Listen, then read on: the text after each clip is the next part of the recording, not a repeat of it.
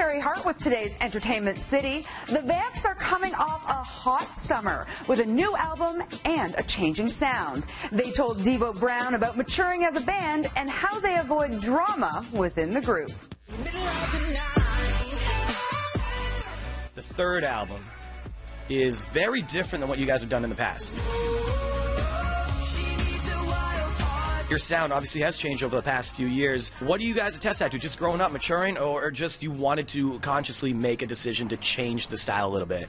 I think it's important for every album to be a little bit different, otherwise it just gets boring. All night, no sleep, 'cause I feel like I'm always dreaming. Of course, with the new album, you've got the night edition and then the day edition, which will come out in December. What is the difference between the two? So night's a bit more sultry, a bit more moody, and then day's a bit more upbeat. Do you guys have polarizing, views on, say, a hip-hop track or a rock track? Is there like someone that just like, I will not do that, I don't want to do it? So do you have that kind of clashes creatively?